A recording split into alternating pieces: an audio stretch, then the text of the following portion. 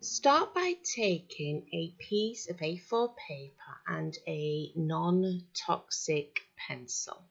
Now I'm placing my angel wings on a 4-inch round cake, so I'm actually using the base of that cake tin as a guide. So if you was to do an 8-inch round cake, then you want to draw half of an 8-inch round circle. It's just to help you get the wings to the correct size. Once you've drawn this circle, simply draw your wings like I am doing here. Keep it very simple. They don't need to be too pointy, and you don't need too many of them, because we're going to be repeating this process quite a lot, and that helps build up the detail on the wings.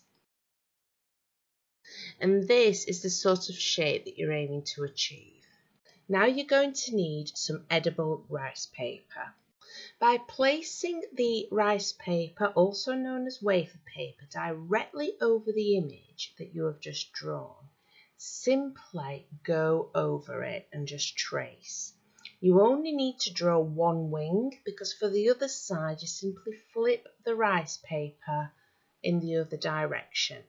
You want to draw a minimum of 8 of these directly onto your wafer paper.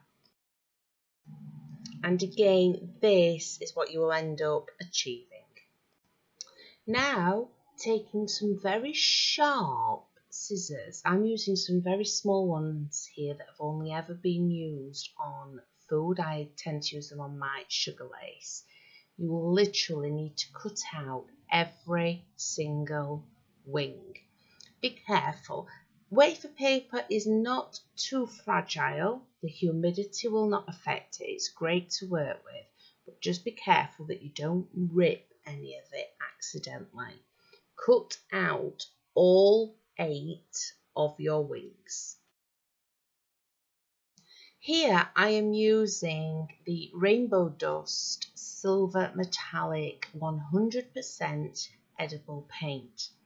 And all you want to do, taking a very fine brush, is simply go around the edges of your wing.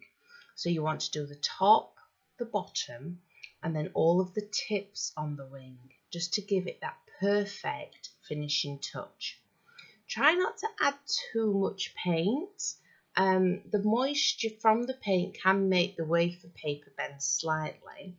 However, because we're making wings, when the wafer paper does start to bend, to me, it just looks more authentic. It makes them look more pretty. So simply go around the edges like I'm doing here with all 8 of your wings. And this is what they will all look like when you have completed painting each of them. Taking some cooled down boiled water for hygiene reasons, we're now going to layer these angel wings up. Now, just by using a small amount of water, it will stick to the other piece of wafer paper. You want to do it just like I'm doing here directly on the tutorial. So it's not completely touching the bottom. The wings are in a slightly different position and it's further in.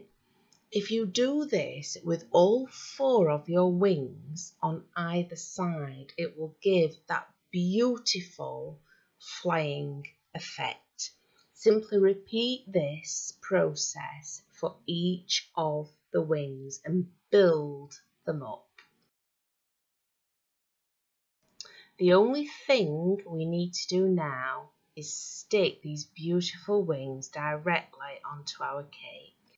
So here's a little bit of a close-up of what you have just created, and I'm now going to stick it to the cake again using some cooled down boiled water. You just want to place a little bit directly onto your angel wings, and then once it is actually on the cake, you can add more water once it's on there. This will eventually dry. It'll be lovely and hard. The humidity, as mentioned before, will not affect them in any way, shape or form. They are a fantastic thing to use, and they would look amazing on unicorn cakes. I just want to mention the writing on the front of this cake. This is actually down as a separate tutorial.